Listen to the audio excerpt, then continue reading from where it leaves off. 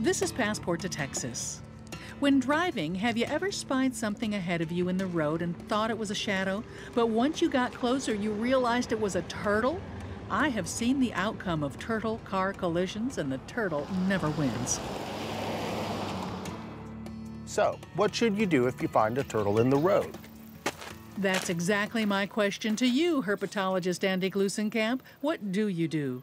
My advice is, if conditions allow and it's safe to do so, move the turtle in the direction it was going, but don't do anything that would put you or the turtle at risk. If it's dark or rainy outside, or if you're on a busy road where drivers may not see you until it's too late, as much as it might pain you, leave the turtle. Don't risk it. But why are turtles crossing the road?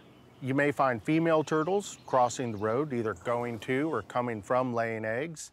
Or later in the season, you may find hatchlings crossing the road, returning to water.